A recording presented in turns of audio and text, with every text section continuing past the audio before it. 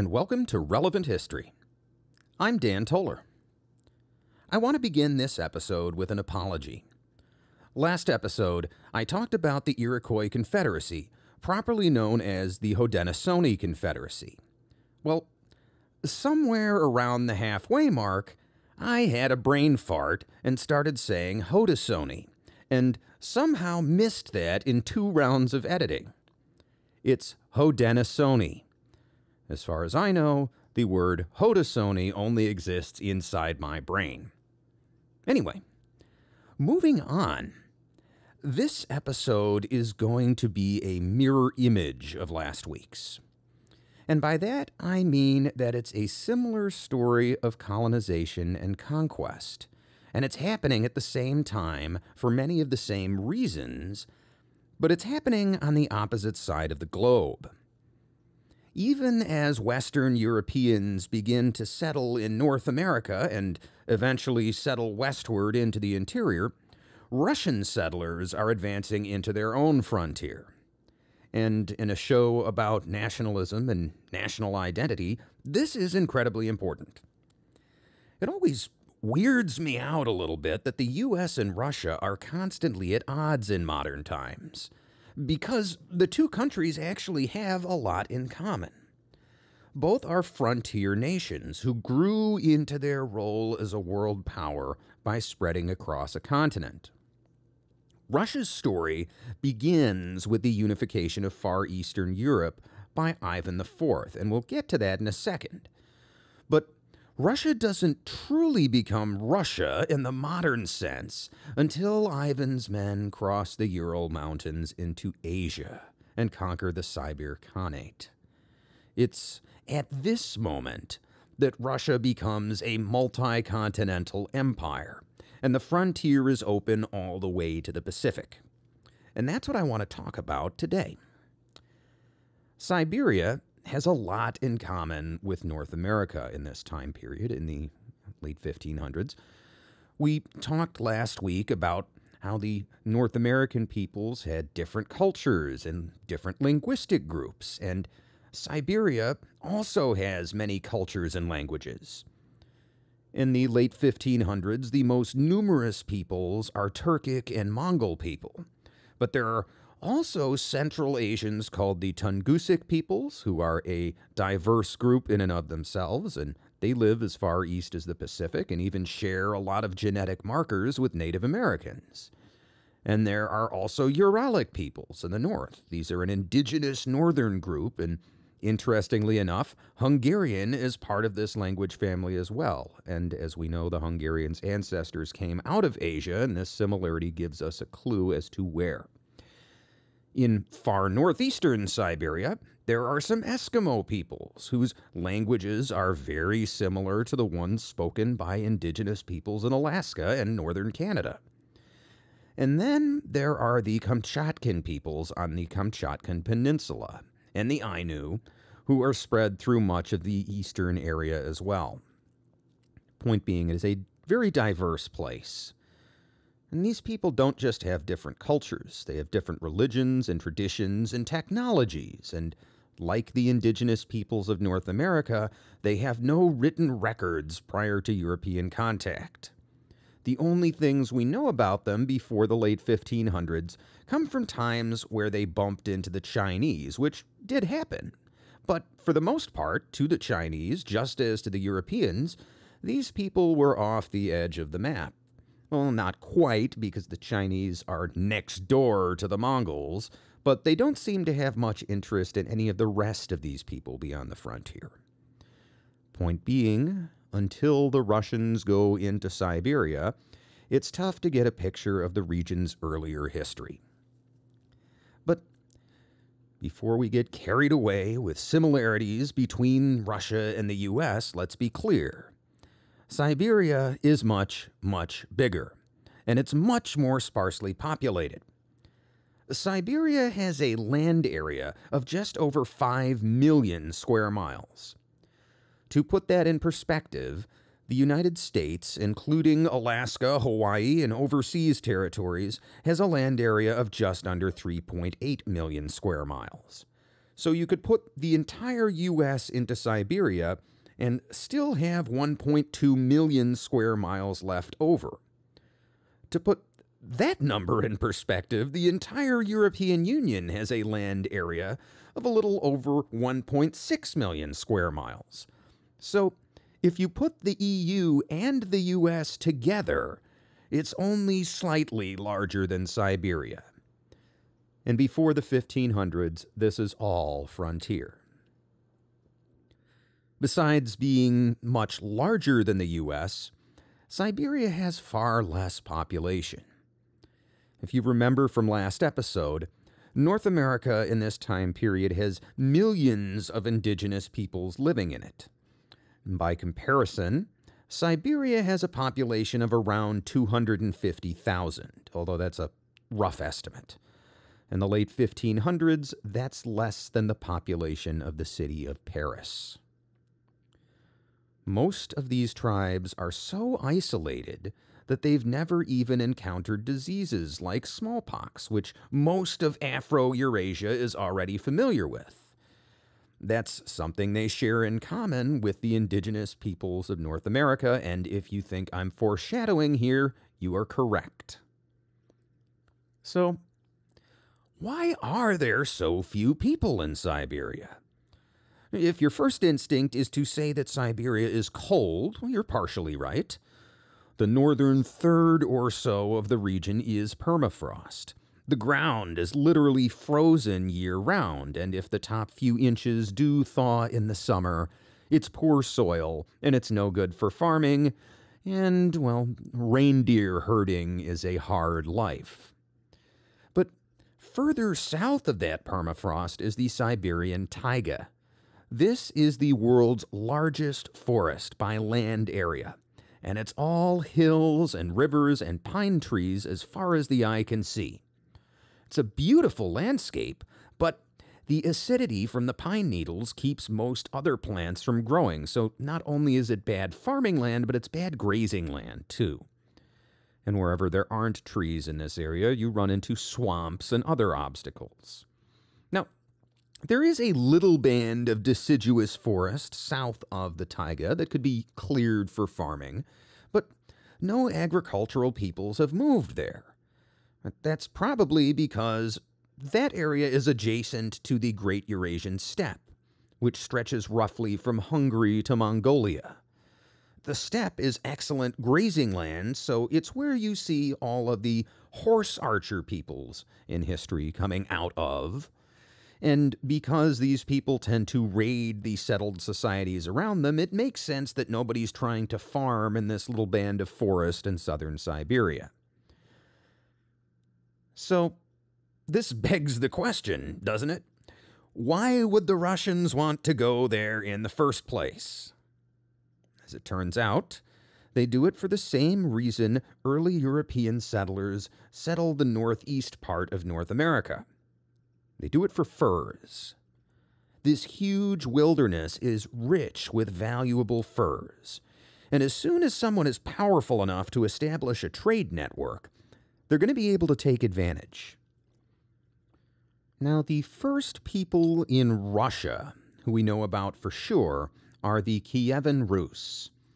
These are a Scandinavian people, Vikings, if you will, who found the village of Staraya Ladoga around the year 750 in what is now far northwest Russia, not far from the border with modern-day Finland. These Vikings are initially attracted by trade, since they have encountered traders with Islamic silver coins in this area.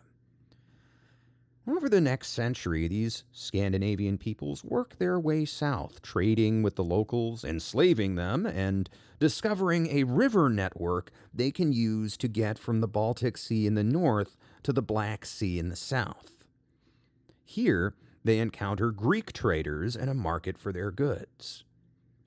These early Russian people are a mix of Scandinavian aristocracy and by a couple of hundred years later, there's a majority Slavic peasant population. Both because of their Viking longboats and their propensity for using rowboats to navigate long rivers, they become known as the Rus, literally meaning the men who row. Eventually, these Scandinavian-ruled lands in Eastern Europe become divided between three brothers, but two of them would die, and around the year 862, Rurik, the oldest brother, becomes ruler of all the lands in what is now northwest Russia, which is centered around the trading city of Novgorod. Sometime in the 860s, Rurik grants permission for a naval raid on Byzantium, which the Rus call Tsargrad, literally Emperor City. Exactly how severe this raid is unclear, but it unsettles the emperor enough that he dispatches missionaries north to try and convert the Rus to Christianity. When Rurik dies in 879, his successor Oleg begins conquering his way southward, pushing out the nomadic horse peoples in the area. In 882, he reaches Kiev in modern-day Ukraine.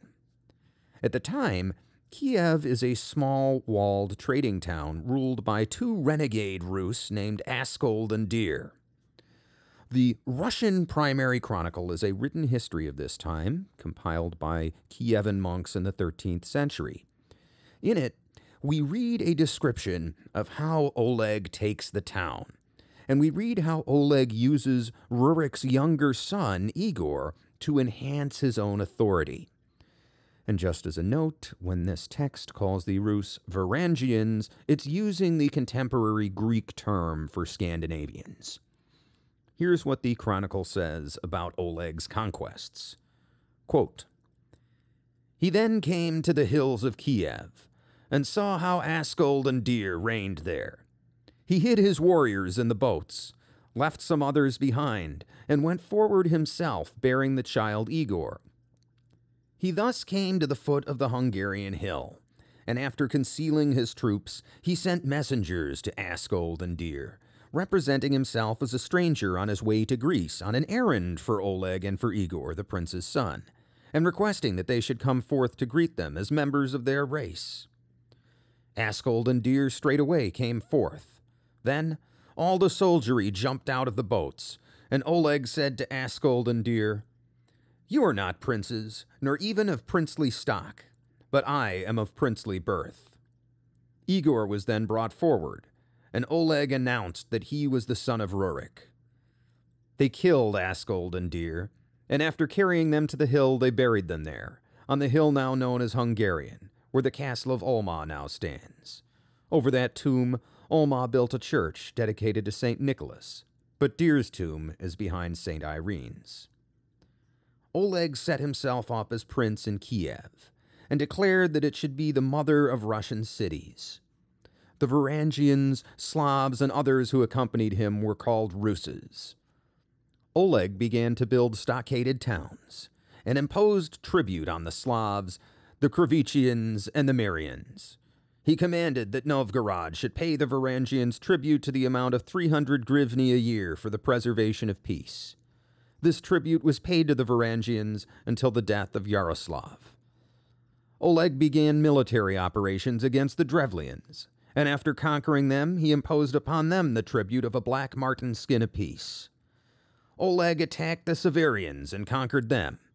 He imposed a light tribute upon them, and forbade their further payment of tribute to the Khazars, on the grounds that there was no reason for them to pay it, as long as the Khazars were his enemies.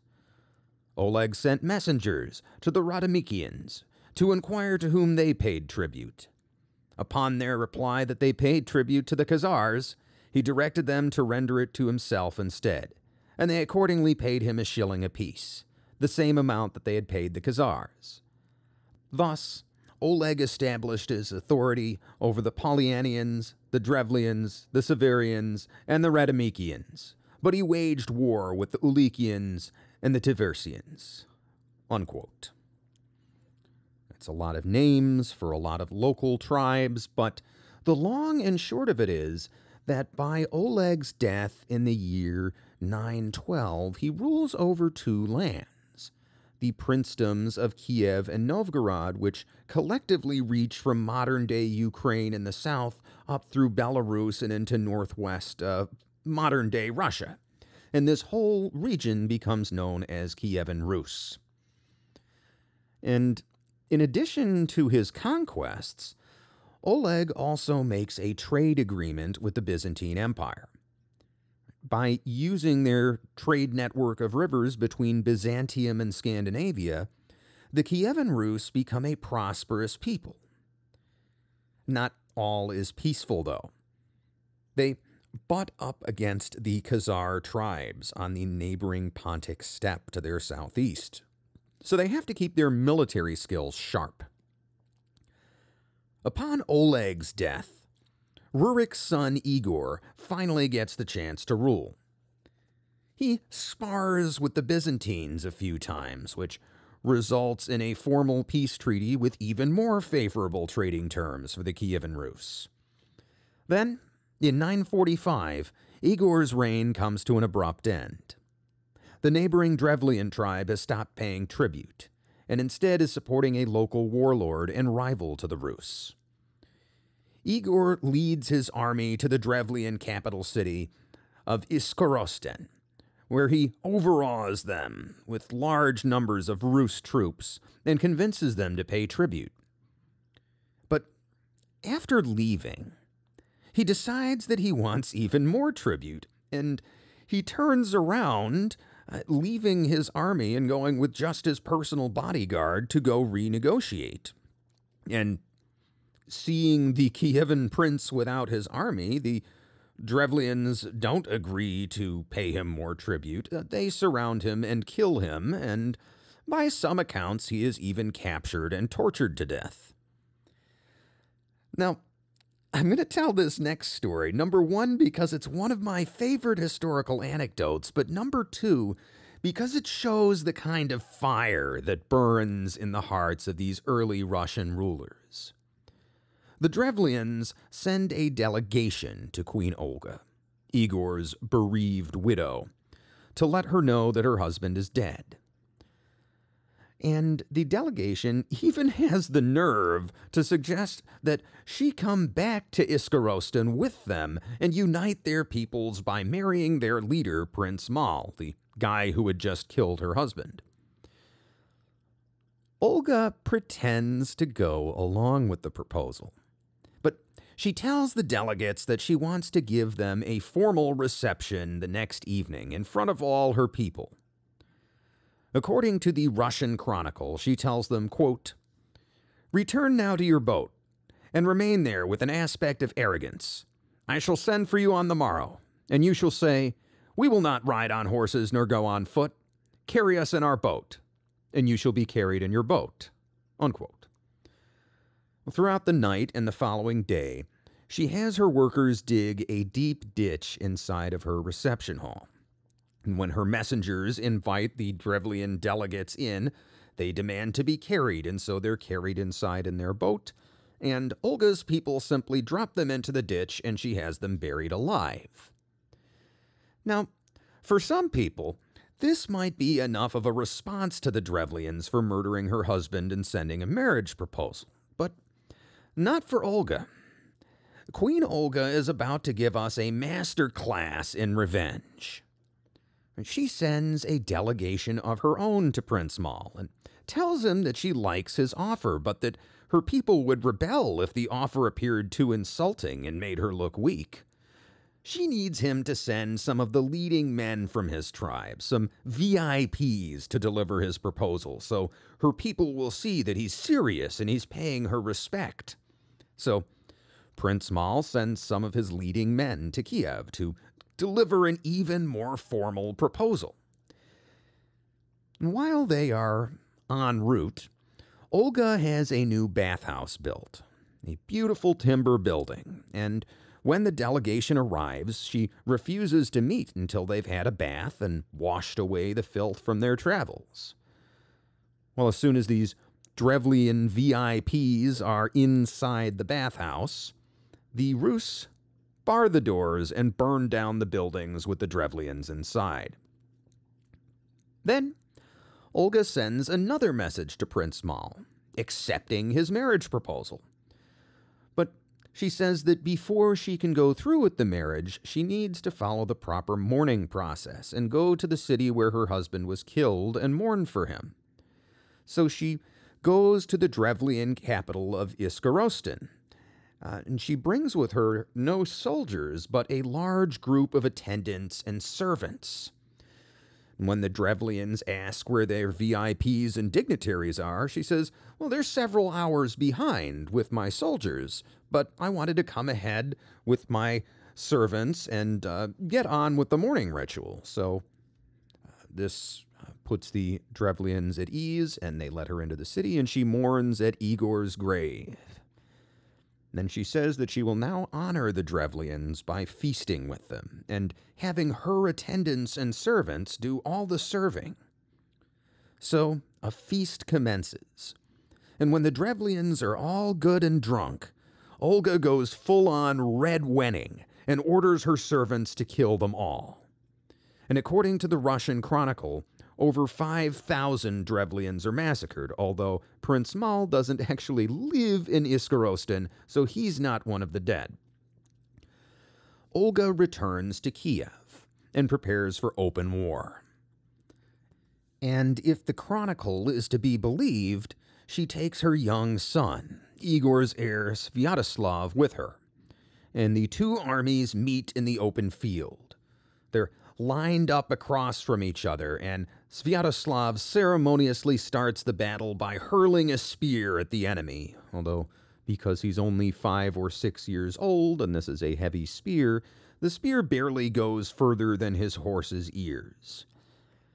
Nonetheless, this is a sufficient command for the Rus army to charge, and the Drevlians flee, and they take refuge in the city of Iskorostan, where this all began. They don't just go to Iskorostan because it's their biggest city or because it's their capital. They go there because it has walls, and it will be difficult for Olga to attack. Now, the Russian Chronicle says, quote, Olga remained there a year without being able to take the city. And then she thought out this plan. She sent into the town the following message. Why do you persist in holding out? All your cities have surrendered to me and submitted to tribute, so that the inhabitants now cultivate their fields and their lands in peace. But you had rather die of hunger without submitting to tribute. The Drevlians replied that they would be glad to submit to tribute, but that she was still bent on avenging her husband. Olga then answered, Since I have already avenged the misfortune of my husband twice on the occasions when your messengers came to Kiev, and a third time when I held a funeral feast for him, I do not desire further revenge, but am anxious to receive a small tribute. After I have made peace with you, I shall return home again. The Drevlians then inquired what she desired of them, and expressed their readiness to pay honeys and furs. Olga retorted that at the moment they had neither honey nor furs, but that she had one small request to make. Give me 3 pigeons, she said, and 3 sparrows from each house. I do not desire to impose a heavy tribute like my husband, but I require only this small gift from you, for you are impoverished by the siege. Unquote. Now, the Drevlians must have a habit of keeping small birds around because apparently after a year under siege they are able to produce all of these sparrows and pigeons, and after the birds are delivered, Olga tells the Drevlians to go home and go to bed, and her army will depart the first thing in the morning. Come nightfall, she has her men tie little balls of sulfur to the birds' legs and releases them. And as birds will do, they fly back home. And the sulfur starts little fires all over the city of Iskorostan. And there are so many small fires that there's nothing the Drevlians can do but run from their wooden city. And when they come out, Olga's troops attack them and slaughter many of them and take the elders hostage. Then, when the city has burned to the ground, she forces the survivors to pay tribute. This helps to solidify the Rus' reputation as fearsome warriors. Ironically, Queen Olga isn't only known for taking acts of revenge to historic lengths. A few years later, sometime in the 950s, Olga goes on a state visit to Constantinople, and after meeting with the Patriarch, she converts to Christianity, and now she is a saint of the Orthodox Church with the title equal to the Apostles, which means that, in the Church's view, she has had as much influence on the spread of Christianity as any one of the Apostles. And under her reign, Byzantine missionaries will spread Christianity like wildfire throughout the Russian lands. Regardless, this whole incident goes to show you that you really don't want to mess with the Rus during this time period. Because of their fearsome reputation, Kievan Rus warriors will also become a valued part of the Byzantine army. What begins with a few hundred mercenaries serving on an ad hoc basis turns into a full-fledged elite guard in the year 988. That year, Byzantine Emperor Basil II asks for military aid from Vladimir I, Prince of Kiev. In exchange for concluding a royal marriage with the emperor's sister, Vladimir sends 6,000 troops to the emperor and agrees himself to convert to Christianity. This military unit would become a permanent feature of the Byzantine army. Known as the Varangian Guard, they would swear personal loyalty to the Byzantine emperor. In later years, the Guard would consist of all kinds of Scandinavian warriors, including Normans and Saxons. Vladimir and Olga are not the only Kievan Rus people to convert to Christianity. Following their example, and with increased cultural interchange between their lands and the Greeks, many Rus people become Christians, and instead of Byzantine missionaries, most of the priests and missionaries in Kievan Rus are of local Rus stock. And when the Christian church splits into its eastern and western halves, they continue to follow the Eastern Byzantine Greek tradition. Over time, over the years and generations, the Kievan Rus become less centralized and are more of a loose confederation of princedoms. They even have different forms of government. By the mid-1100s, the Novgorod Republic is as democratic a society as you'll see, with elected town councils and even an elected prince who is subject to recall by popular referendum. Meanwhile, princedoms like the Principality of Ryazan are more autocratic. But even as they become more politically divided, the Kievan Rus share a common cultural identity, and over the centuries, their aristocratic Scandinavian leaders intermarry with the local Slavic population, so there are no real ethnic tensions in their neck of the woods. But by the early 1200s, things are looking grim. The Kievan Rus have to deal with three crises that will drastically alter the region and ultimately lead to the creation of modern-day Russia. First, they're coming under pressure from the Crusaders. See, in the second half of the 12th century, the Pope authorizes a crusade against the pagan tribes living around the Baltic, and what we now call the Baltic states, right? Latvia, Lithuania, Estonia, that general area. But these crusaders, like the ones in the Middle East, sometimes treat Orthodox Christians as harshly as non-Christians, and there's a lot of tension on that front, which had previously been a calm area. The second crisis the Kievan Rus face is more crusaders. In 1204, the armies of the Fourth Crusade sack Constantinople, and the ancient Byzantine Empire is carved up into a bunch of smaller kingdoms. Greece and Anatolia, the heart of the empire had long been the wealthiest region in the world west of India. Now, all of a sudden, it's not so wealthy. It would be as if a meteorite came in and obliterated Silicon Valley. And overnight, the trade from the Baltic to the Black Sea goes from a raging torrent to a weak trickle.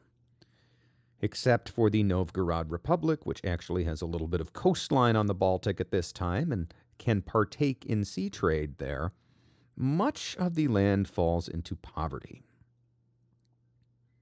The third crisis is the one that will ultimately break the Kievan Rus, or nearly so. But if your nation is going to be broken, there's no shame in having it go out this way, because I'm talking about one of the greatest geostrategic forces of all time, the Mongol Empire. And this is where Siberia first comes into our story, because it's the Mongols who first unite some of these people.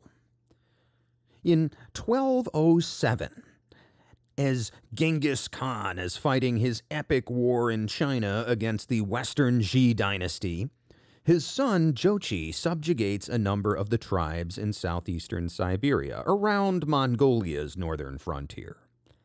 And these people speak Mongol languages, they have cultures similar to the Mongols, so they're easy to absorb into the empire. And after this initial conquest, it seems like Jochi is able to raise a grand total of 30,000 troops from his new subjects, although knowing the Mongols, that's going to be nearly all of the men. Remember, not a lot of people in this area. As Genghis conquers south and east, Jochi conquers west through Siberia, subjugating tribe after tribe of the people in the southern part of Siberia, and eventually crossing the Ural Mountains into Eastern Europe. In 1223, Jochi's generals make a reconnaissance in force into the Rus territory.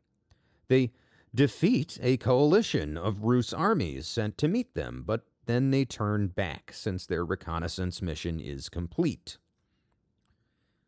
In 1237, after Jochi's death, his son Batu Khan returns to Eastern Europe, and over the course of 5 years, from 1237 to 1242, almost all of Kievan Rus falls under Mongol domination.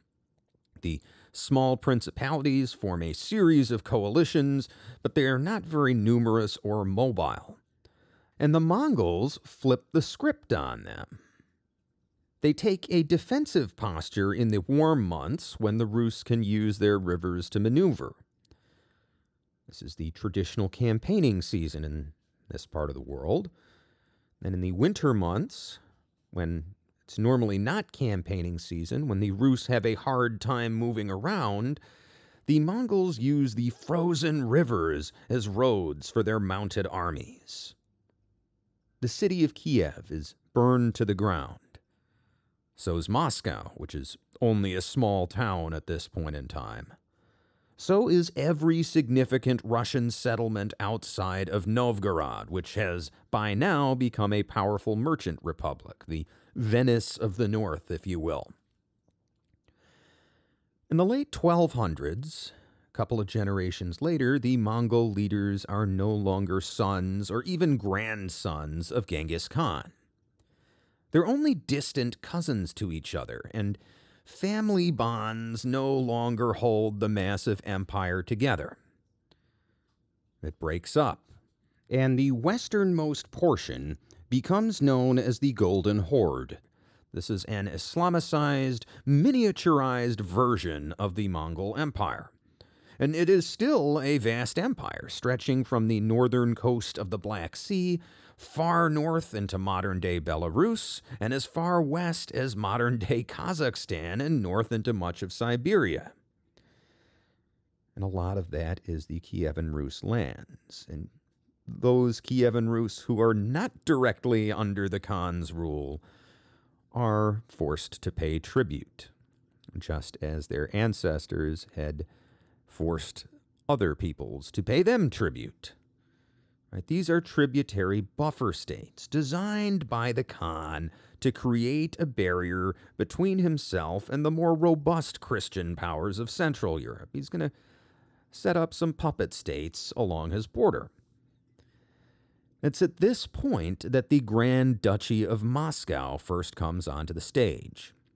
It is established in 1263 when Alexander Nevsky, the Grand Prince of Vladimir, dies. Now, Vladimir is the largest city left in Russia outside of Novgorod, and Nevsky is also the Prince of Novgorod, and for good measure, he's Prince of Kiev.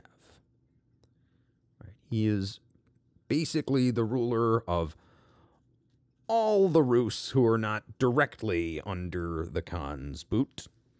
And he has managed to keep the peace his entire life, paying tribute to the Golden Horde as he must, and maintaining the loyalty of the people because of his lineage.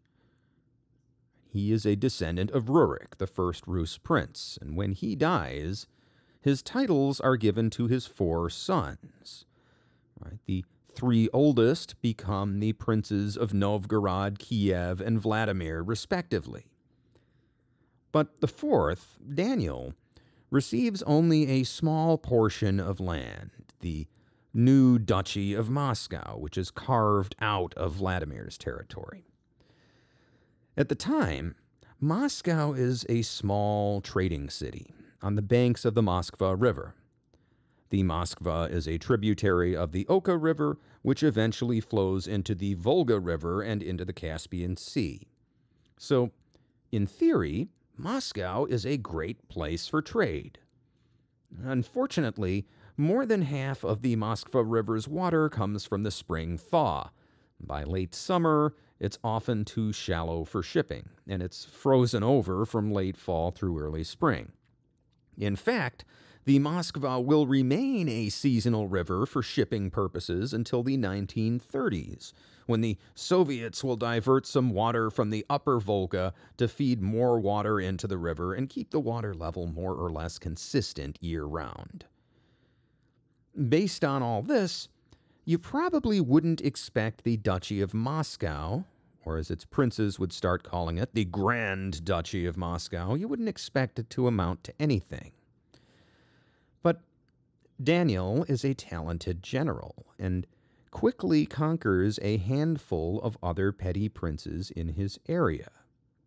By the time of Daniel's death in 1303, the Grand Duchy of Moscow controls the entire Moskva River basin.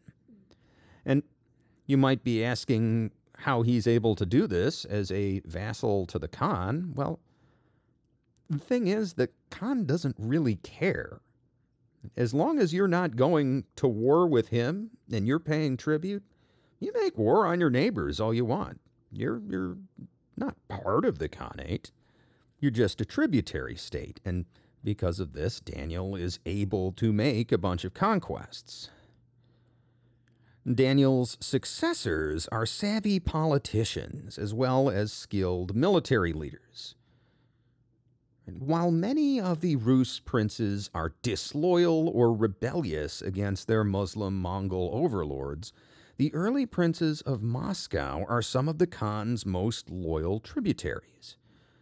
Daniel's son, Yuri, even marries the Khan's sister and becomes the Khan's official collector of tribute from the other Rus. Yuri dies in 1325, hated by pretty much everyone in Russia, but he has laid the foundation for Moscow's success. Yuri is succeeded by his brother, Ivan I, who is known as Ivan Kalita, which literally means Ivan Moneybag. He gets this nickname by buying up all the lands around the Duchy of Moscow, continually expanding its territory.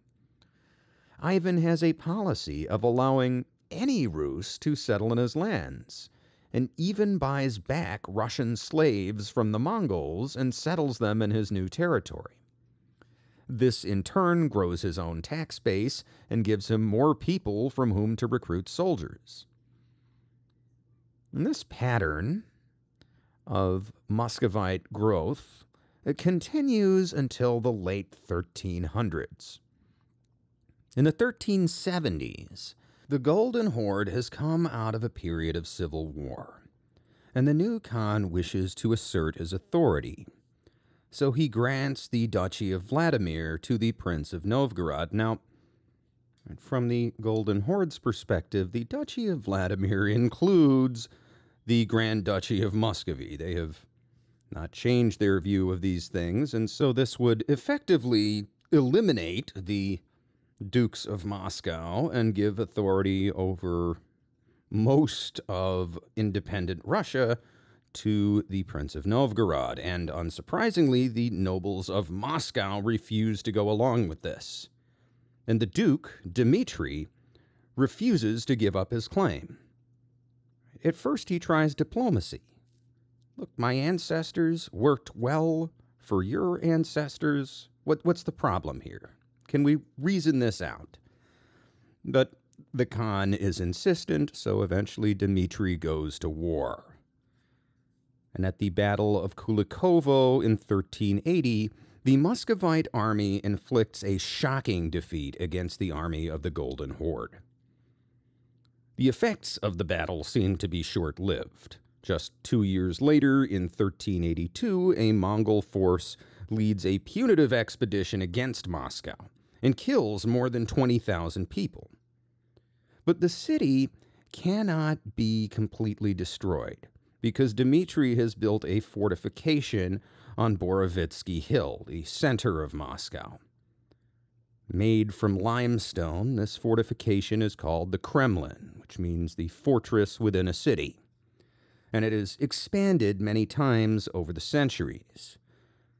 This Kremlin is the seat of government for the princes of Moscow, and will also be the seat of government for most of the czars, and for the Soviet government, and for the modern Russian president. After the sack of their capital city, the Grand Duchy of Moscow is once again a vassal to the Golden Horde, but they remain independent. And their position has changed.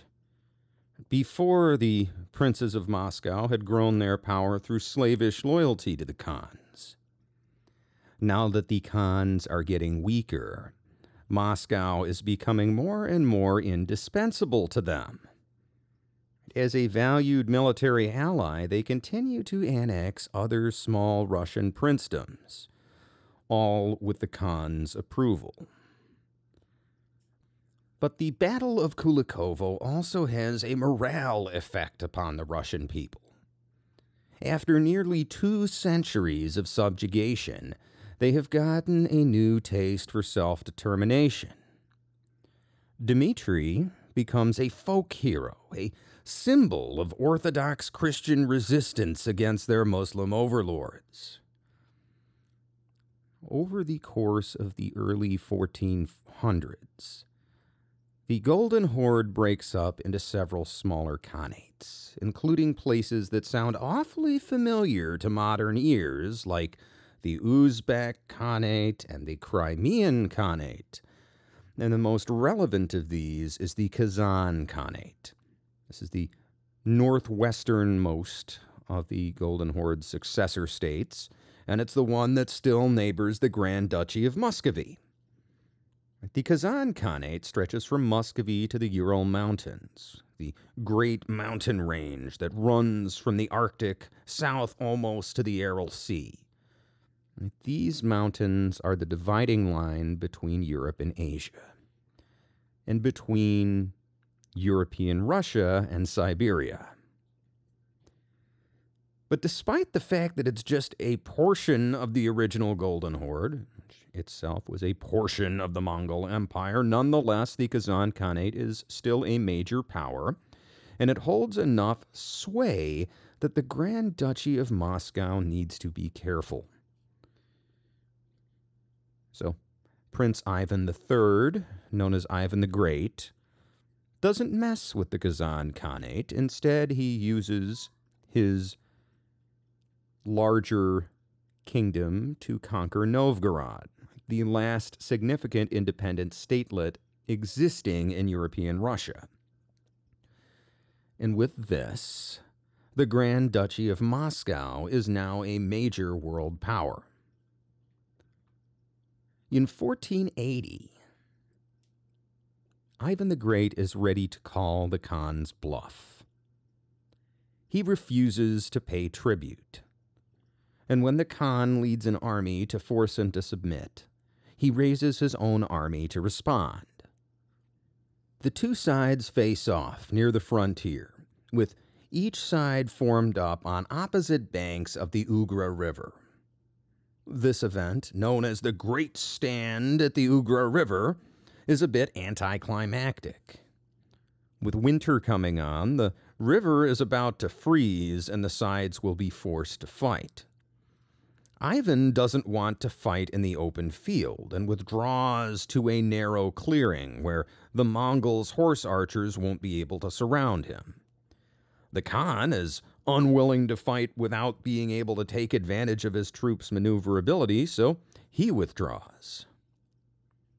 Nonetheless, this year, 1480, marks the year of the Grand Duchy of Moscow's official independence from the Mongols. Maybe Ivan didn't win a battle against the Khan, but he didn't lose either. And if he doesn't lose, he's not going to pay tribute, is he? The Khan does not return to try and impose tribute again, and over the next several years, Ivan seizes the neighboring Grand Duchy of Tver, his most significant remaining rival. Through shrewd diplomacy, he outright inherits the smaller principality of Ryazan and absorbs the still smaller princedoms of Rostov and Yaroslavl. He also fights against the Lithuanians along his western border and gains some small territories there. By the end of Ivan the Great's reign in 1505, not only has the Grand Duchy of Moscow gained its independence once and for all, it has tripled in size, dwarfing any other power in Europe. Ivan the Great's son, Vasily III, reigns from 1505 to 1533, and presides over a period of relative peace and tranquility. He absorbs the last remaining independent Russian principalities, including the Pskov Republic, finally reuniting the Russian people. But these are small conquests in the grand scheme of things, and for this reason, Vasily III is often referred to as Vasily the Adequate. But his son, Ivan IV, is an entirely different matter. Ivan IV, known to history as Ivan the Terrible, begins his reign in 1533 at only 3 years old. Obviously, the Grand Duchy of Moscow is ruled by a regency council during this period, and it's tough to get a full picture of his childhood, but it seems as if his guardians may not have his best interests at heart. In one letter, Ivan writes, quote, "My brother Yuri of blessed memory and me, they brought up like vagrants and children of the poorest. What have I suffered for want of garments and food?" Unquote. Well, whatever his childhood experiences, Ivan is crowned on January 16th, 1647. And at his coronation, he is crowned Tsar of all the Russias. The word Tsar in the Slavic tradition is a rendition of Caesar, a truly ancient imperial title. And what Ivan and the princes who crown him are saying is that he's not just some prince, or even a king. He's an emperor with a large realm and many people to govern. And the title Tsar will last for another 270 years, until the last Tsar, one might even say the last Caesar, Nicholas II, is overthrown during the Russian Revolution. Speaking of Nicholas II, there's an interesting coincidence, you might say. See, Ivan the Terrible marries his first wife, Anastasia Romanova, merely 2 weeks after his coronation. She is a member of the Romanov family, who will eventually replace the Rurikid family, the descendants of Rurik, as leaders of Russia. And it's ironic that the first Russian Tsarina has nearly the same name as Anastasia Romanov, the youngest Russian princess killed by the communists in 1918, who has inspired so many stories and conspiracy theories. Anyway, one of the first things Ivan does is to create a professional army. Previously, the army has consisted of levied troops who are not always reliable. Ivan's professional infantry are called the streltsy, which literally means shooters. As you might have guessed, given the name, these men are armed with muskets, but they also carry axes with them in case they get stuck into melee combat. These are combined with traditional Russian cavalry, and Ivan also establishes an official artillery corps, bringing his army into technological parity with his Polish and Lithuanian neighbors. In 1549, he establishes the Zemsky Sobor. The Zemsky Sobor is a parliamentary body consisting of representatives from the 3 feudal classes, right? The nobility, the clergy, and the common people, which really means the merchant class. And this is mostly a rubber stamp body, but it does mark Russia's first national assembly, and it's a big step towards centralizing rule in Moscow. The nobility still have power, but it's not exercised at home in the provinces. It's exercised in the capital through their votes in the Zemsky Sobor, or at least that's what Ivan IV intends.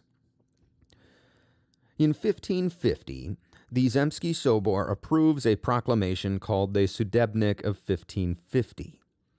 This is a change to the Russian legal code that removes power of the judiciary from the nobility and instead gives it to judges who are appointed by the Tsar. Before, if you were going to court on some case, you had better hope that you're not trying to sue your feudal overlord because you are going to lose because they run the court. Right now, it is a judge appointed by the Tsar who will hear your case. At least in theory, you're more likely to get a fair hearing. And this not only further centralizes Ivan's power, right? Now he controls the judges, not the nobles, but it also makes him popular with the people and with the merchant class, since it stops feudal lords from acting as judge, jury, and executioner. Right, under the Sudebnik of 1550, local town and village councils are also given the authority to distribute tax revenues. This is another role that was typically held by the nobility. Right, what Ivan wants is to make sure that none of his nobles are strong enough or independent enough to raise any kind of rebellion. Remember, this new Tsardom of Russia was only established a few minutes ago in historical terms. There's nothing stopping some breakaway duke from trying to start a separatist movement up in Novgorod or something like that. And so Ivan weakens them. Understandably, Ivan's policies will make some of the nobility angry. A major prince, Andrei Kurbsky, defects to the Lithuanians, and in 1560, Tsarina Anastasia is killed, possibly by poison. And this series of events causes Ivan to change his policies. He becomes even more autocratic. He begins seizing land from the nobility outright and granting it to his personal guard, known as the Oprichniki. Now, in theory, this is supposed to defang the nobility while further enthusing the peasant class. Ivan wants the people to be dancing in the streets. Yay, my feudal overlord is gone. Long live Tsar Ivan. But in practice, Because these new opichniki are only answerable to Ivan, they end up being worse than the old nobility. They raise rents, they do other things that make the people angry, and this leads to a whole series of internal disasters that I'm not even going to get into, but suffice it to say that Ivan's response is a big part of why he's called Ivan the Terrible. Throughout Ivan's reign, he's not just dealing with domestic discord. Russia is also at war with the Lithuanians and other neighbors almost constantly. And I'm not going to even talk about that either, besides pointing out that at this time Lithuania is a pretty big country and very much a match for Russia. But I sat down today to talk about the Russian conquest of Siberia, and we've finally gotten to the reign of Ivan the Terrible, the guy who makes that happen. Or at least whose policies allow for it to happen. See, the first step towards Siberia is the leap to the Ural Mountains. Remember, those are the barrier between Europe and Asia, and so far, few Russians have ever crossed them. And for now, this stretch of land between European Russia and the Urals is occupied by the Kazan Khanate, those Mongol overlords the Russians threw off under the rule of Ivan III. At this time, the Kazan Khanate is weak, and Russia had already invaded them in 1550. They had installed a pro-Russian leader named Shah Ali, but Ali is overthrown the next year in 1551 by an anti-Russian leader named Yagadar Muhammad, who steps in as Khan. In 1552, a year after that, Ivan leads a force of nearly 150,000 men, including 150 cannons, in an invasion. And in August, they besiege the capital city of Kazan. In previous Russian sieges, the Khans had kept contingents of horsemen outside the city to hit any attackers from their flanks. But after the 1550 invasion, the Russians had built a fort about 10 miles up the river from the city to prevent the Mongols from using local woods as cover. And without any Mongol forces outside the city to harass them, the Russians are able to take their time, set up a proper siege, and use their artillery to destroy the few Kazani cannons which are on the walls. Then they build a 40-foot platform and move cannons up onto it for added range and precision, and concentrate their fire on weak points in the wall. But ultimately, it is not artillery, but sappers who bring down the wall. They tunnel underneath and undermine it on October 2nd. This allows Russian troops to enter the city and forces the defenders to fall back to their inner keep. And 11 days later, after more than 6 weeks of fighting, the inner keep falls. The defenders try to escape, but most are killed, including Khan Yagadar Muhammad. Following the siege, tens of thousands of Kazani warriors and civilians are killed, and Ivan leaves a Russian garrison in charge of the city. Thousands of Russian prisoners of war have been kept by the Kazani as slaves after previous wars. They are freed, and many return to Russia. But many decide to settle in the immediate area, which increases the local Russian population.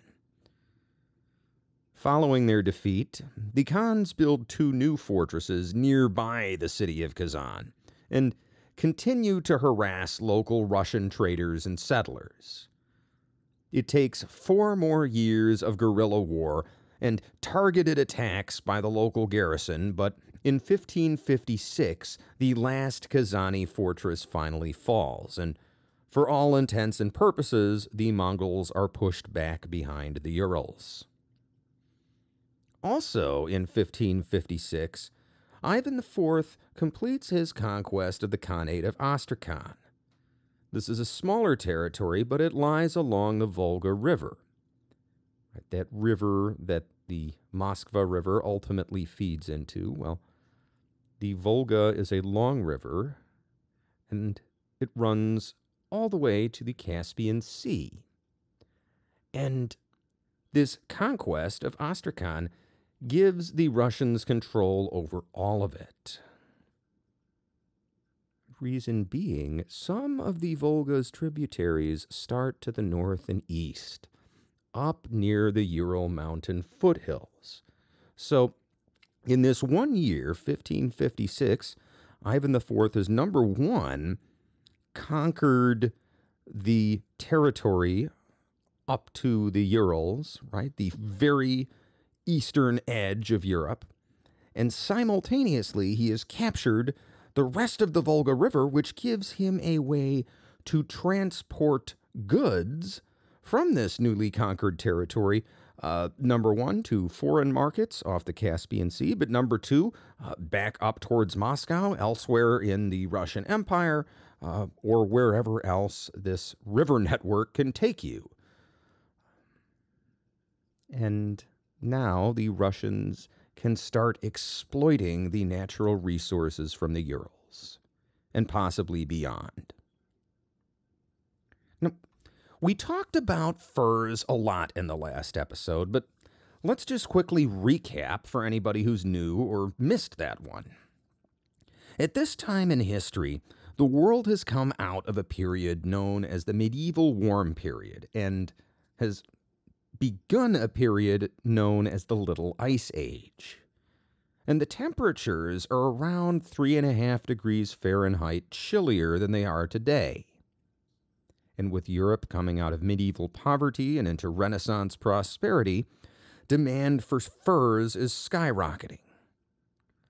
Obviously, Russia is a cold region and there's plenty of local demand, but the Russians are having trouble getting their goods to market. The Baltic coast is occupied by the Lithuanians right now, so there's no real way for the Russians to get their furs into Western Europe, even if they wanted to. And they do want to. But, see, a few years earlier, backing up a bit, in 1553... even as the Kazan Khanate and the Khanate of Astrakhan have yet to be defeated, yet another market opens up for Russian furs. See, that summer, an English trade ship under the command of explorer Richard Chancellor lands at the White Sea port of Arkhangelsk, which at the time isn't really a port, it's just a tiny fishing village. This area, the White Sea, is an area of sea located north and east of Scandinavia, and it's frozen over much of the year. Why are the British there? Well, Chancellor is leading an expedition to discover a northern sea route to China. He figures if there's a way to get to China by northern routes, even if it's only open in the summer months, man, that is way faster than going all the way south and down around Africa to get over to China. You just go over the top of Asia, right? Interesting idea. That's why Chancellor is there. And instead, he receives an emissary from Ivan IV inviting him to come visit Moscow. With the weather already turning chilly, doesn't look like he's going to be getting much further along the northern route this year. Chancellor agrees, and he has brought most of the 600-mile journey to Moscow by horse-drawn sleigh. And when he gets there, he meets with Tsar Ivan, and Ivan tells Chancellor that the Russians are eager to establish a trade relationship. And Chancellor agrees. Now, he is an explorer. He does not have ambassadorial authority, but he trades with the Tsar for some furs. He promises to take them back to England, consult with the government, and come back later on.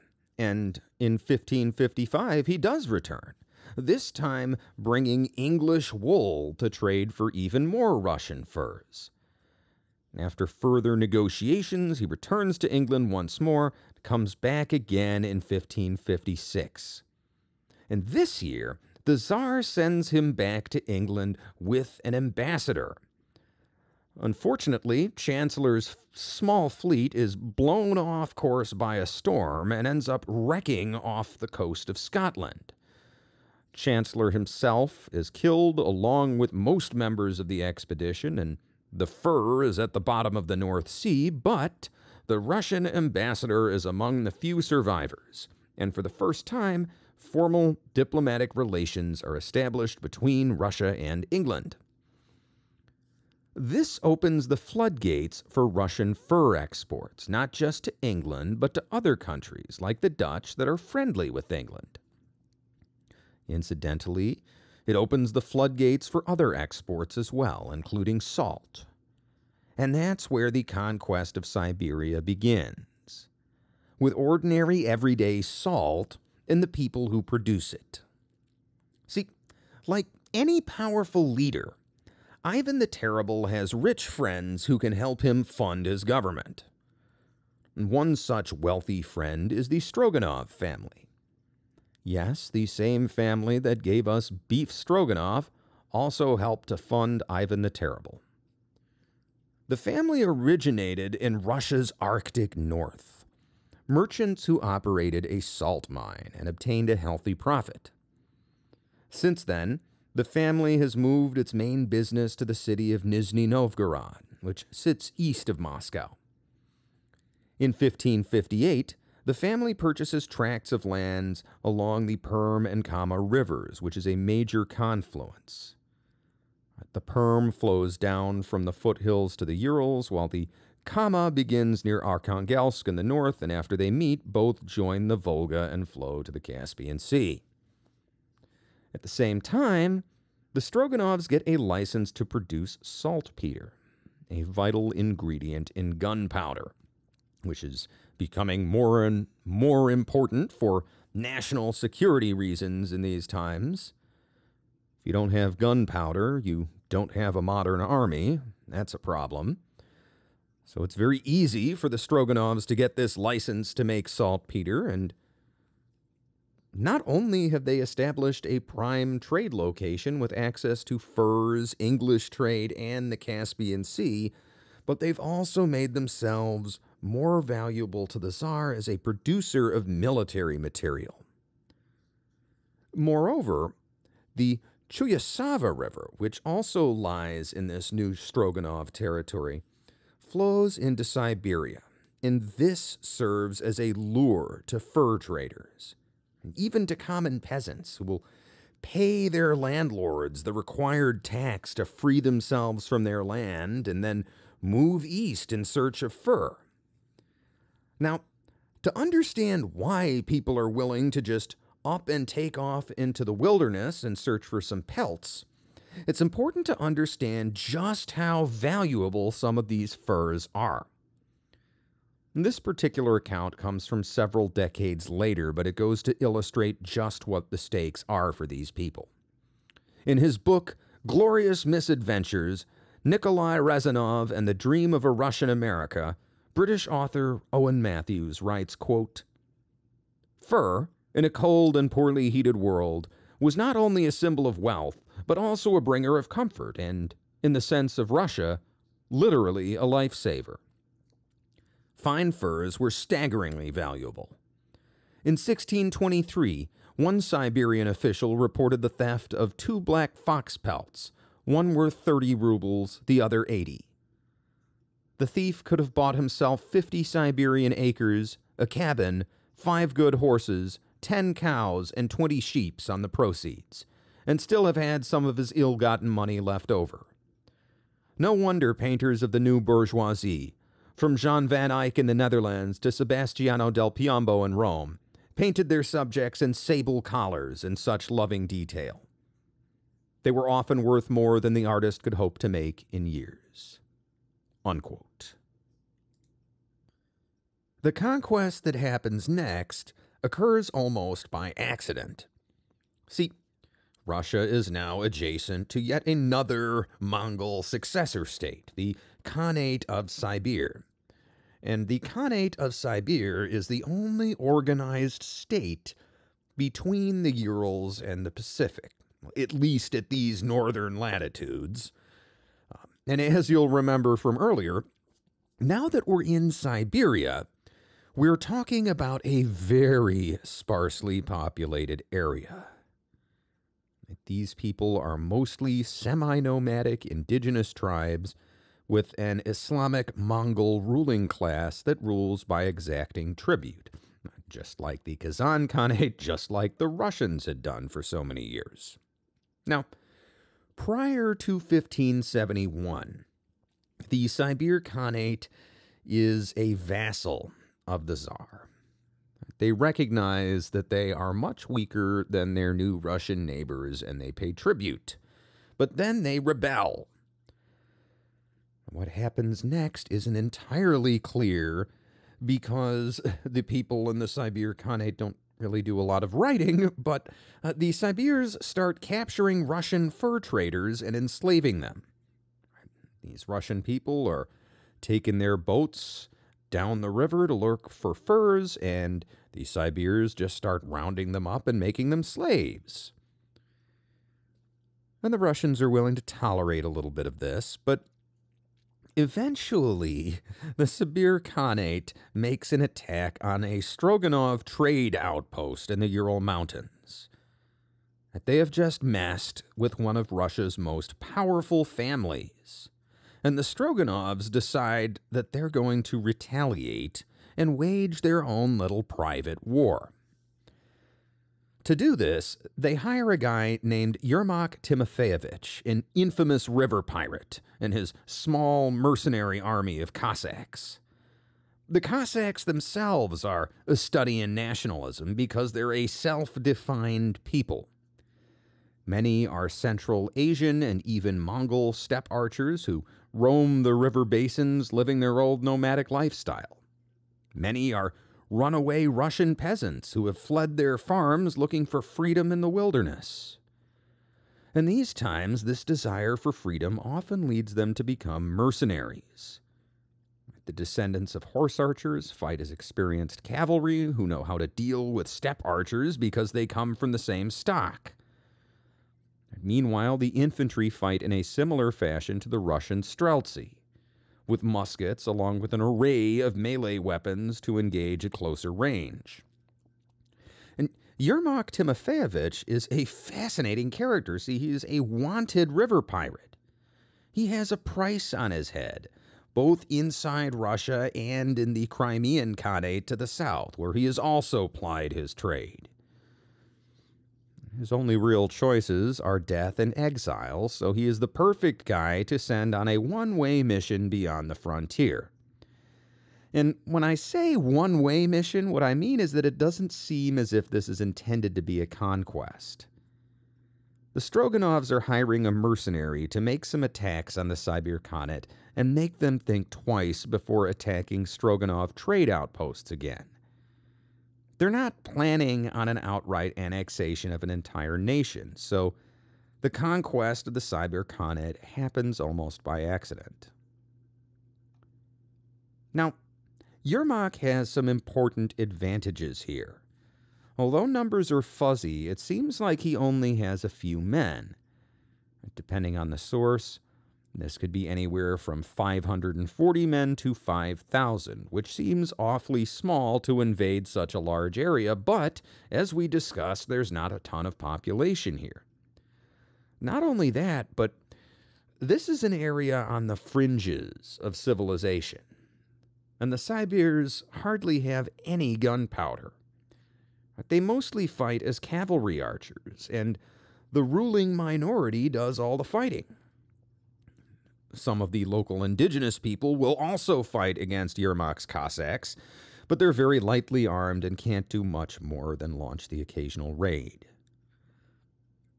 Yermak begins his expedition in 1581, and at first he gets pushed back by the Siberia Khan's forces, But slowly and deliberately he works his way up major rivers, out of the Urals and into Siberia proper. He keeps winning small victories, and in late summer every year, he will build a timber fortress for the winter. These fortresses don't just serve as winter quarters for his troops, they serve as part of a supply line, and he can leave garrisons in them to make sure that the friendly local tribes remain friendly. Sometime around October of 1582, Yermak's expedition reaches the Siberian capital.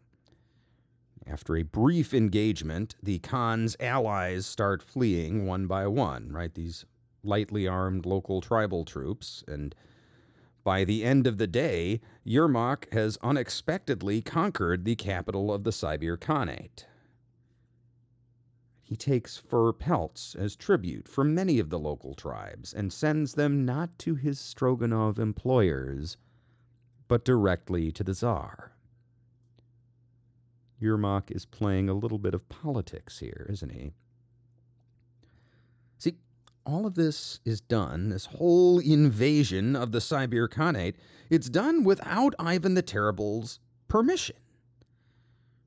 At first, he is displeased with the Stroganov venture into Siberia. As part of their charter, the Stroganovs are supposed to be defending these territories, particularly in the northern Urals, and with them spending all of their money, their military funding on Yermak's expedition, there have been some raids from neighboring tribes onto a number of Russian trade outposts. When Ivan hears that a messenger from Yermak is coming to speak with him, he intends to have the messenger killed. But when he sees all of these pelts that the messenger has brought, he immediately recognizes the commercial opportunities available in Siberia. And instead of beheading this messenger, he dispatches official reinforcements from the Imperial Army to secure the territory. And this is necessary because Kuchum Khan is still alive. He's lost his capital, but he's out in the countryside rallying his forces and loyal allies to fight a guerrilla war. In his book, East of the Sun, The Epic Conquest and Tragic History of Siberia, American historian Benson Bobrick says the following. And just to clarify, when he says Tatars, he means the Mongol descendants who are ruling this area. Bobrick writes, quote, "Back in Siberia, Yermak struggled to extend his authority up the Irtysh, as natives were made to swear allegiance by kissing a bloody sword. Those who resisted were hanged upside down by one foot, which meant an agonizing death. Yet in his own way, Yermak tried to Christianize the tribes. In one contest of power, a local wizard ripped open his own stomach with a knife, then miraculously healed the wound by smearing it with grass. Yermak simply tossed the local wooden totems on the fire. By the end of summer 1584, his jurisdiction extended almost to the Ob River. In one daring sortie, he had managed to surprise and capture Kuchum's nephew, Mametkul, in effect, the Khan's Minister of War. But meanwhile, the Tatar raiders who had attacked Cherden and other Russian settlements returned, and by attrition, the strength of Yermak's band declined. In November, 500 long-awaited reinforcements tramped into Isker on snowshoes, but having brought no provisions of their own, rapidly consumed Yermak's reserves.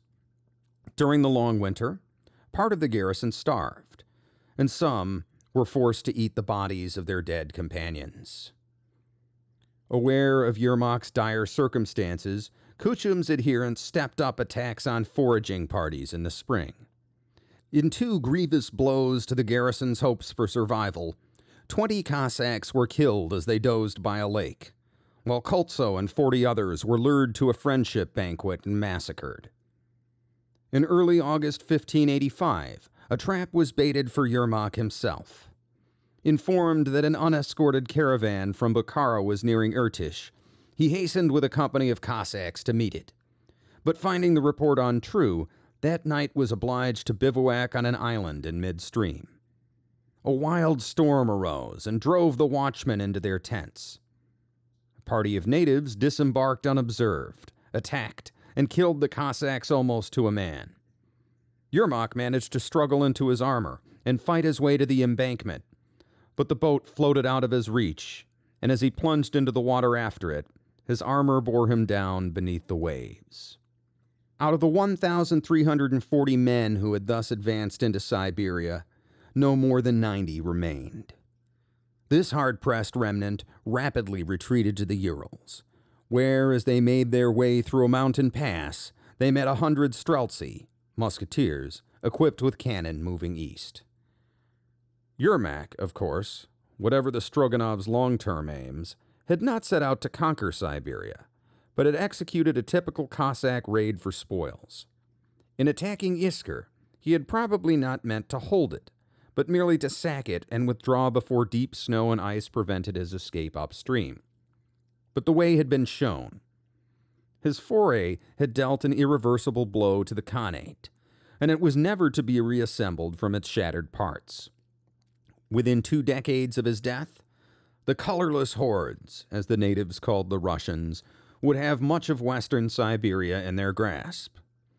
An armistice with Poland and Sweden in the west allowed the Russians to plot an organized reconquest, and with river highways facilitating their advance, Iskar was immediately retaken and destroyed. Tyumen was founded in 1586 to consolidate Russia's position on the Tura River, and after the founding of Tobolsk at the confluence of the Tobil and Irtish rivers in 1587, about 12 miles northwest of where Iskar once stood, no tribe could doubt that the Russians were there to stay. Unquote. And so, despite the near-total defeat of Yermak's original expeditionary force, the road is now open to the east. Settlers begin moving in, both Cossacks who want to exact tribute from local tribes and ordinary people who want to build a better life.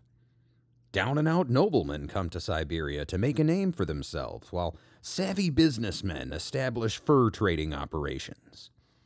But the pace of settlement is lackadaisical. See, while Ivan would probably have acted more decisively, the kingdom is now in the rule of his weak and possibly mentally disabled son, Tsar Fyodor I. How this comes to happen is something of a story in and of itself. See, Ivan had an older son who would have become Ivan V upon his death.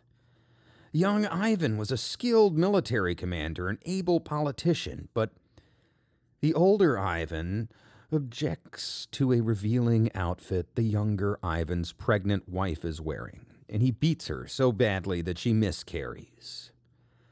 Young Ivan goes off on a tirade against his father, and the argument devolves into an argument over politics and military strategy.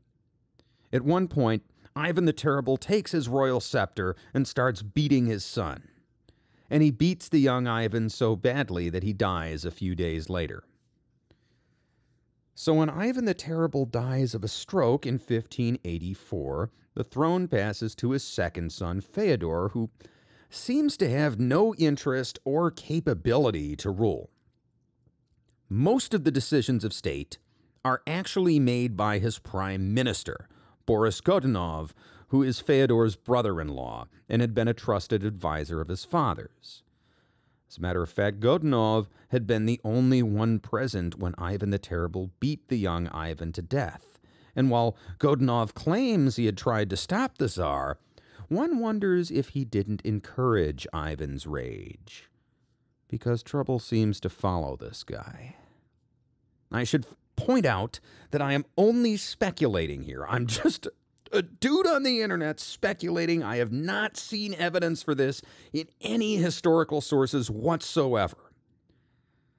But if I'm writing the HBO screenplay for the fall of the Rurikid dynasty, I'd probably write this scene with Godunov subtly steering the conversation to the prince's faults, manipulating the Tsar,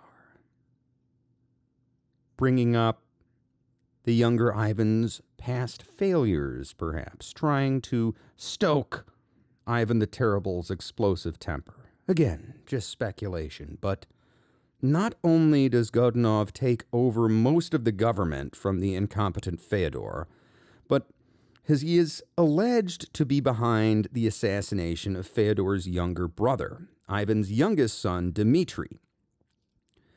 It's never been proven, but unlike the other thing we just discussed, this is not just speculation on my part.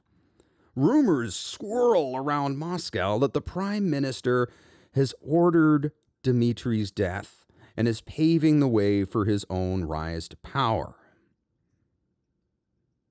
Whether or not he is indeed the one who ordered the hit, so to say, the assassination of Dmitri is fortunate for Godunov, because when Fyodor dies childless in 1598, Godunov becomes Tsar.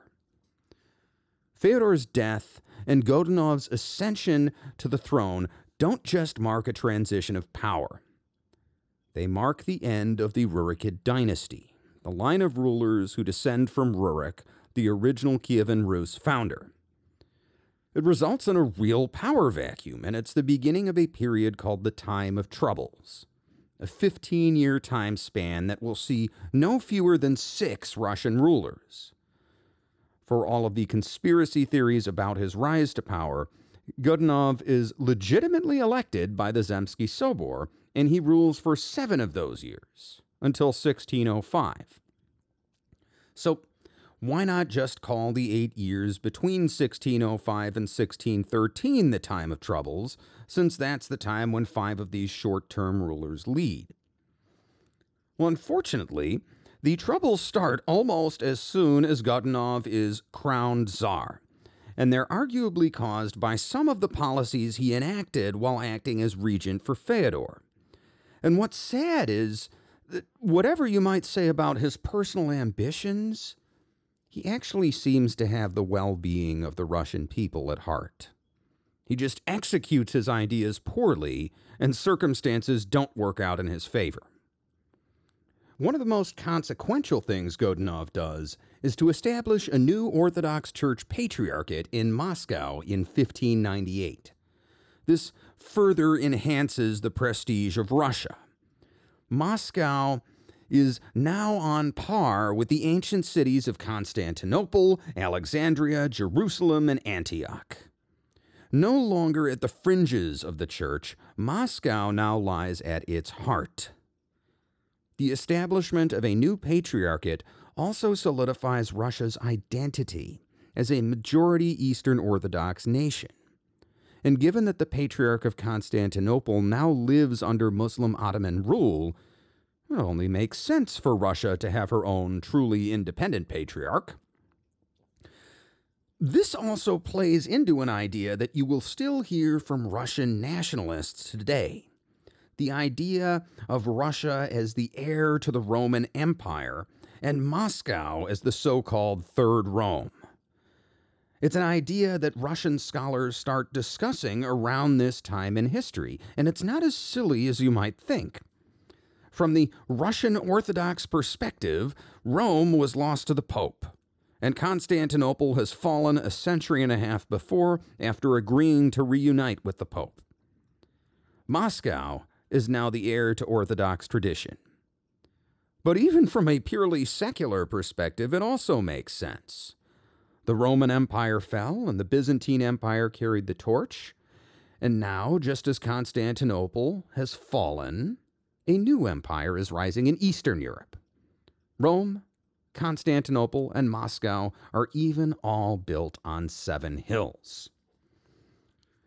But Godunov doesn't just accept a new patriarch and then rest on his laurels, waiting for Moscow's glory to arrive.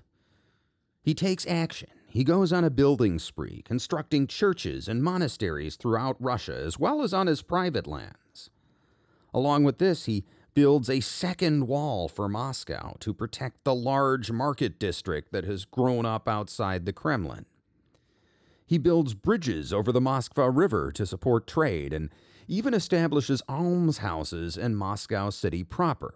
These are places where indigent people can go for a meal and a warm place to sleep. Outside the capital, he builds several fortresses along the frontier to augment the handful that have already been built. Most impressively of all, he constructs the Smolensk Kremlin on land recently occupied from the Polish in order to protect the western frontier. This fortress is modeled on the Moscow Kremlin, and it's one of the largest fortresses constructed anywhere in the world during this time period. The walls are 15 feet thick. They have a perimeter of 4 miles, and they stand between 40 and 60 feet tall, depending on the part of the wall. But all this construction is a massive undertaking. Russia doesn't have as much population or as many resources as other large European states, and this huge fortress at Smolensk threatens to break the bank. In fact, resources are so scarce that from 1596 to 1602, Boris Godunov bans any other masonry work anywhere in Russia under penalty of death. All stonemasons are conscripted and ordered to participate in the construction. Godunov knows that Russia's resources are limited, but he has to protect the country from the Polish-Lithuanian Commonwealth, which is directly to the west, and which has been fighting with the Russians for decades. To do this, he encourages expanded fur trading with the West. This is good for the economy, but increasing numbers of foreign visitors are upsetting to the church hierarchy. They see these mostly Catholic and Protestant visitors as a corrupting influence on the Russian population. Understand that these aren't just a few traders either. Western mercenaries come to Russia to fight on her frontiers. Artisans and craftsmen, down on their luck in their native countries, turn east for new opportunities. And of course, diplomats are ever present at court events.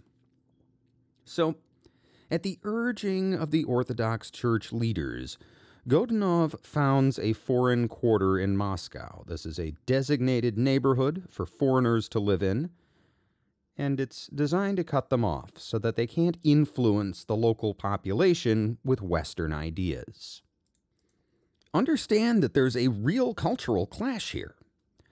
Because while Western Europe in the late 16th and early 17th centuries seems very religious and pious to us modern folks, to someone in Russia at the time, the Renaissance seems abhorrently secular. We see this in art, where medieval art is almost exclusively religious and Renaissance art covers all kinds of themes. We can see it in literature. This is the era of Shakespeare, and his plays are strikingly modern, secular works, not something we'd expect from an obsessively religious, medieval-style culture. So, looking at it through the eyes of these old-school Orthodox Church leaders, this sort of foreign influence might indeed be dangerous to the faith.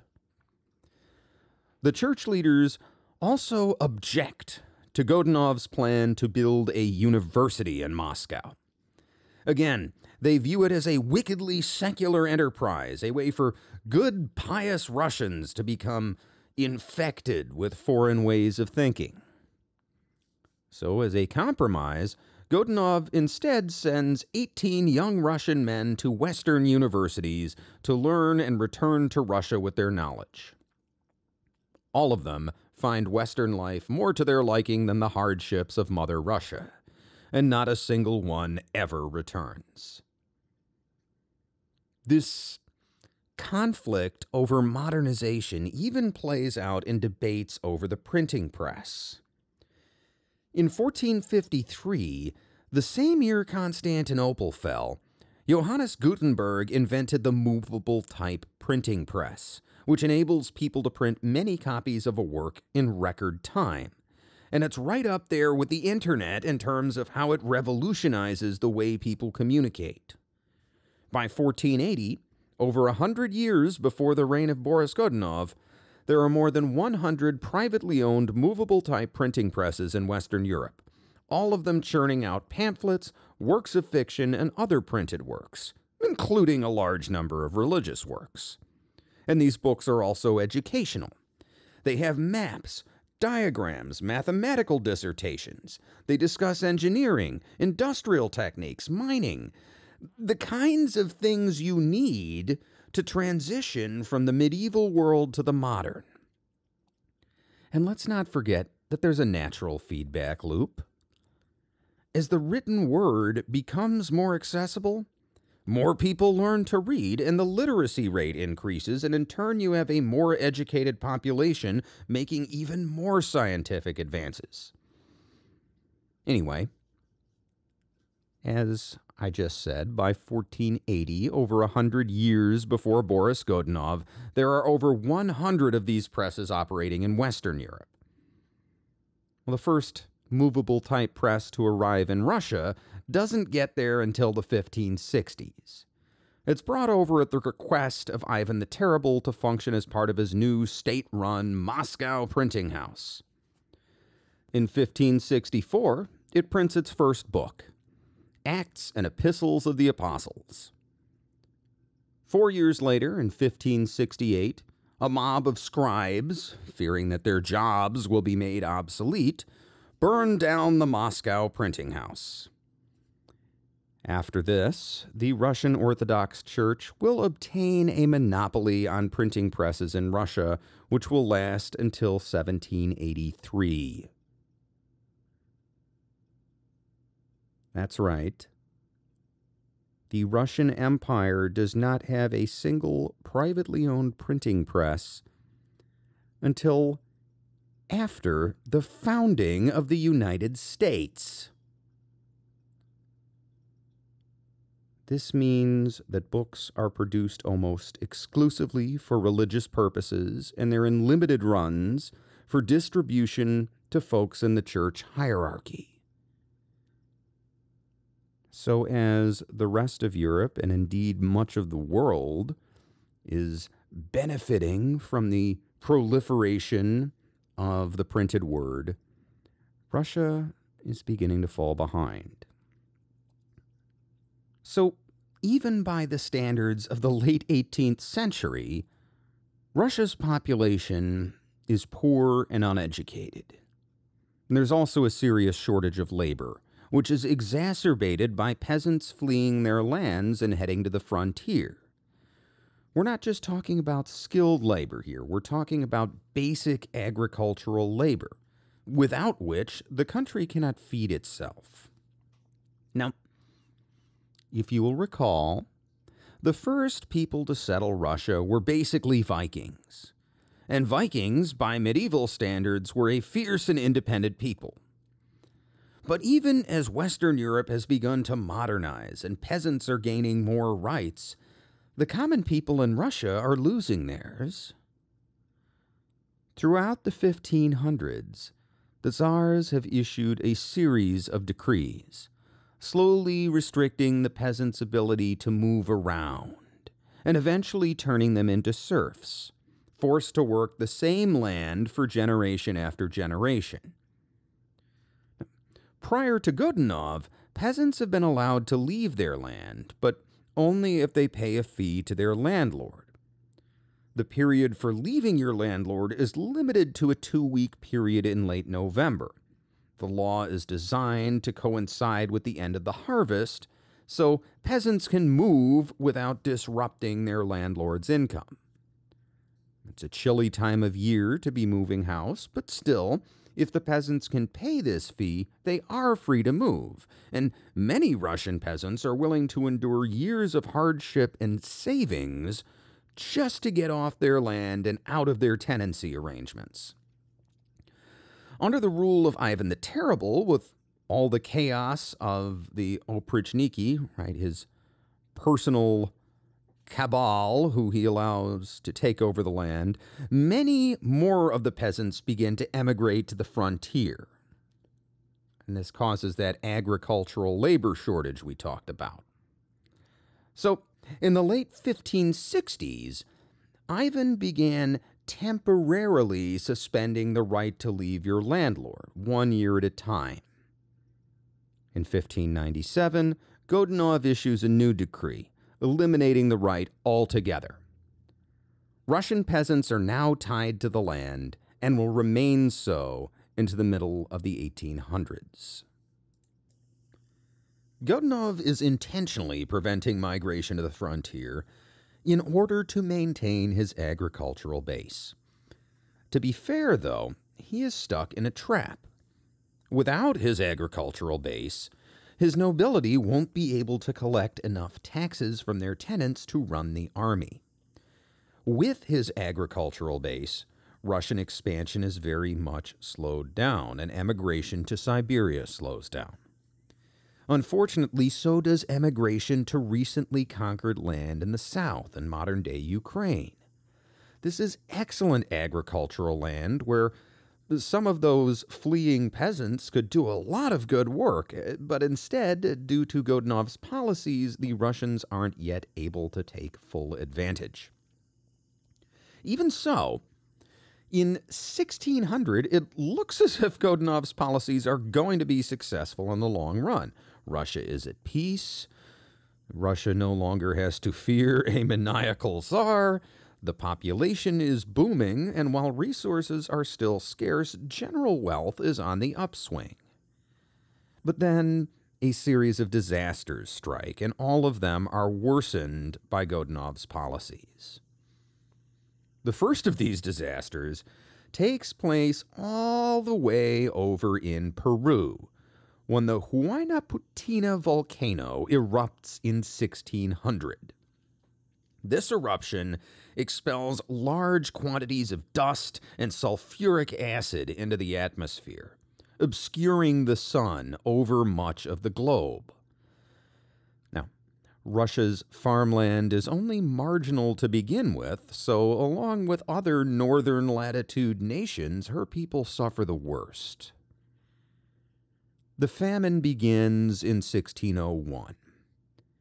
That year, an early frost hits Russia's central agricultural region, killing the rye and oat crop before most of it has been harvested. There's enough to eat, but prices soon double, and there's not enough grain to plant the next year's fields. By fall of 1602, the cost of grain has risen to 8 times its pre-famine level. Boris Godunov empties the state granaries, selling the national reserves at half price and even giving free grain to the poorest Russians. But this year there's a drought, and the harvest, which would already have been meager because there wasn't enough grain to plant a full harvest, well, this harvest is reduced even further. So in 1603, despite the weather having finally returned to normal, there is nothing to eat. Millions starve. By some estimates, more than 2 million people, or more than 30% of the Russian population. In Moscow alone, over 100,000 people are buried in mass graves. As you might imagine, this kind of desperation, this fight to survive, well, it brings about a breakdown in the social order. Crimes go unpunished, as desperate people steal and kill to get whatever food they need to survive. There are even reports of cannibalism in the countryside.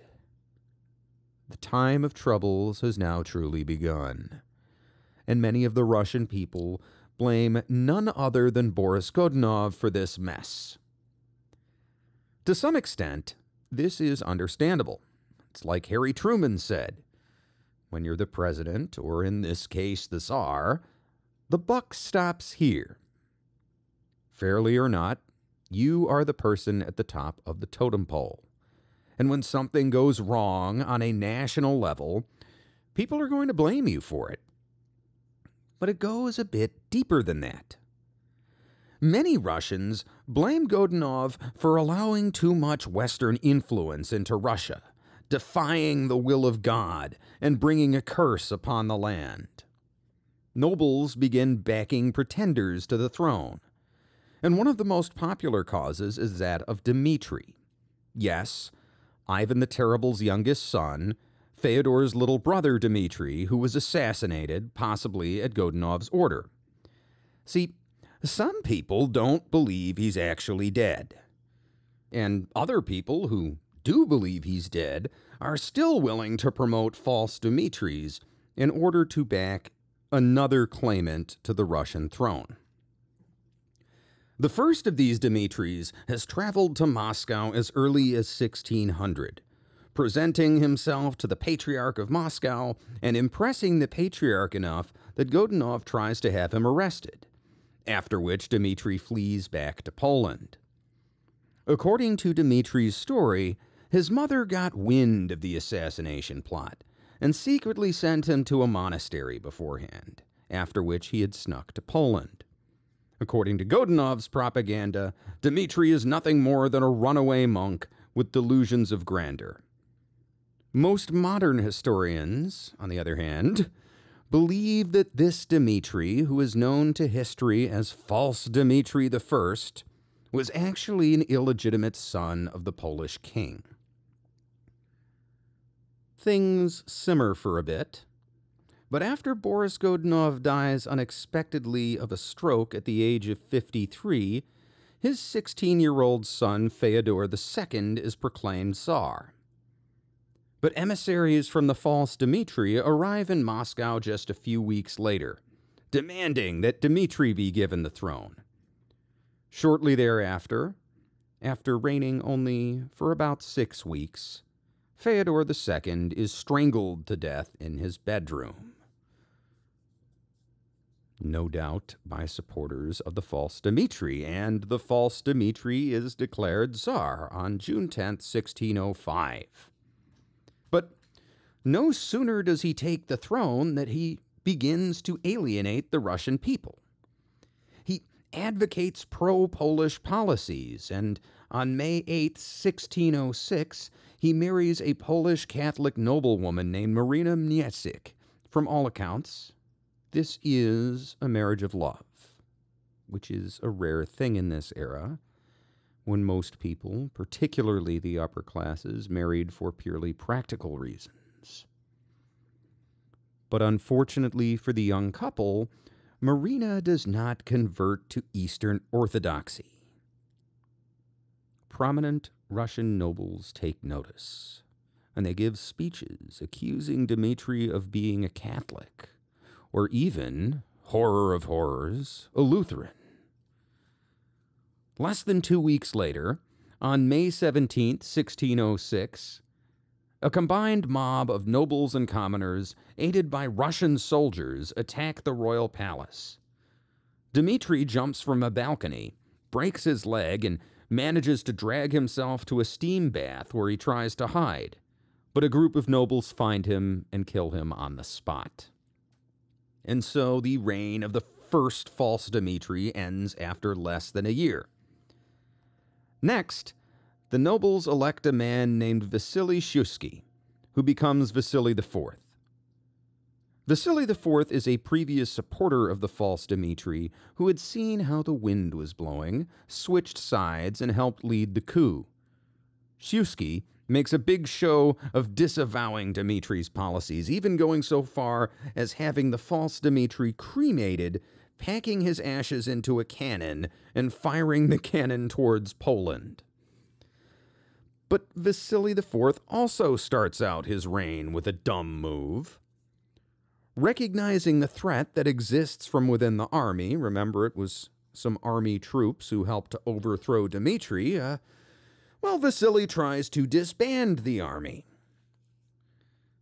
The soldiers riot, and they kill thousands of people in the course of the riot.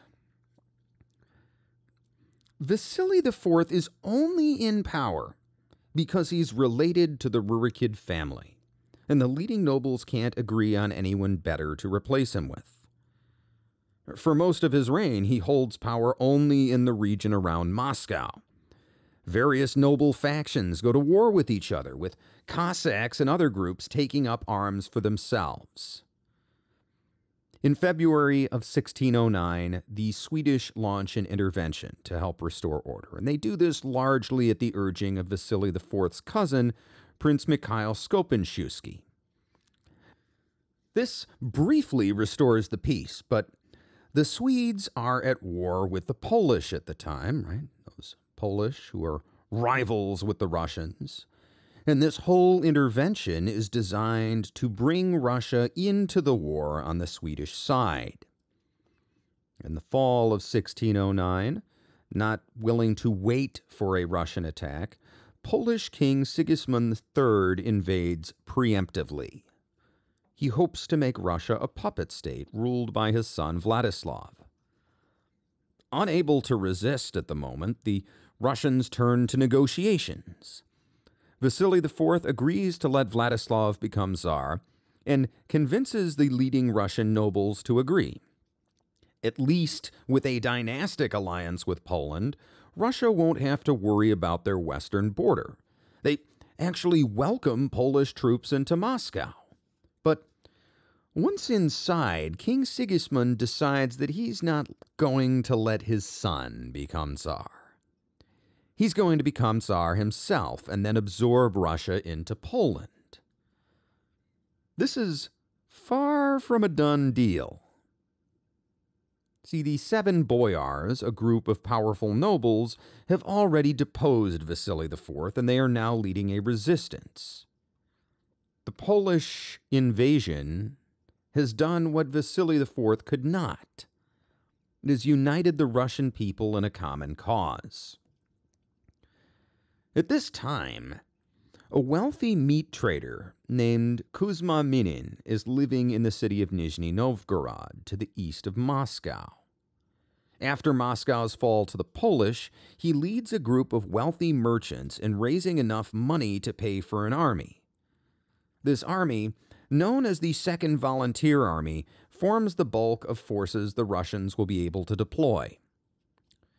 Incidentally, the massive fortress Boris Godunov built at Smolensk, remember that? Well, that fortress and its 5,000 defenders will tie up an entire Polish army for more than 20 months during this war. The war goes on for nearly 3 years, but in 1612, a large portion of the Polish army revolts due to unpaid wages. In November of that year, after a siege of 19 months, the Polish garrison at the Moscow Kremlin surrenders, and Moscow is once again firmly in Russian hands. The rest of the Polish army retreats beyond the frontier, although a formal peace treaty will not be signed until 1618, 6 years later. With Moscow retaken, the seven boyars have a new task: to find a new Tsar. So they convene the Zemsky Sobor, the Russian parliament, to decide the issue. The delegates debate for weeks, but on February 21st, 1613, they unanimously vote to elect a 16-year-old young man named Mikhail Romanov. He wins the throne in part because he is unthreatening. His grandfather had been a friend of Ivan the Terrible, and Boris Godunov had exiled the baby Mikhail and his mother to a monastery, where he had been living his whole life, far removed from politics.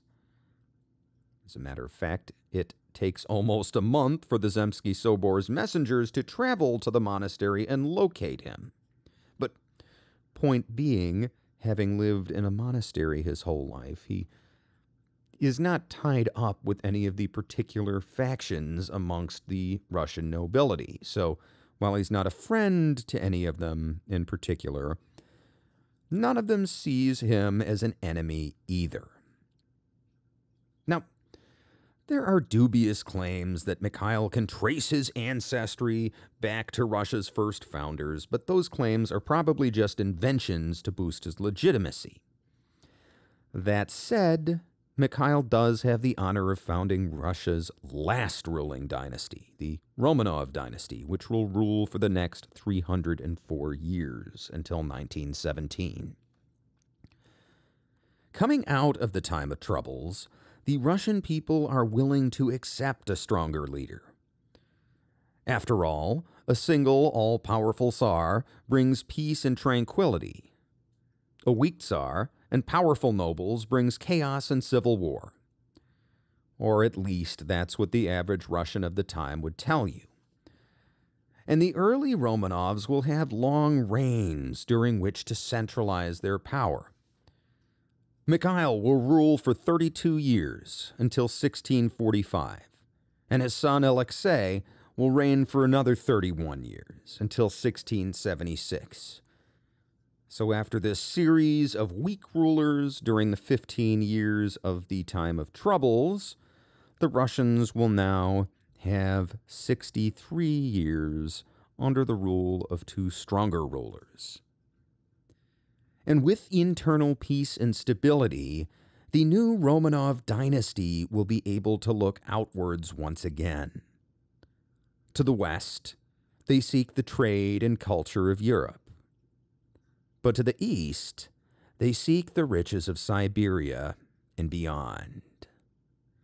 And while I had intended to tell the full story of Russia's Siberian conquest in one episode, it's become apparent that that's not possible. At least not unless you want to wait another 2 weeks for a mammoth 4-hour episode.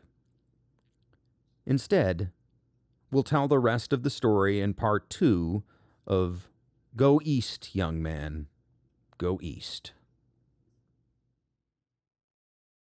Hi guys, if you enjoyed Dan's fascinating deep dives into historical events, I'd encourage you to check out my podcast, Anthology of Heroes. My name's Elliot Gates, and in each episode I walk through the life of a hero from a different era of time.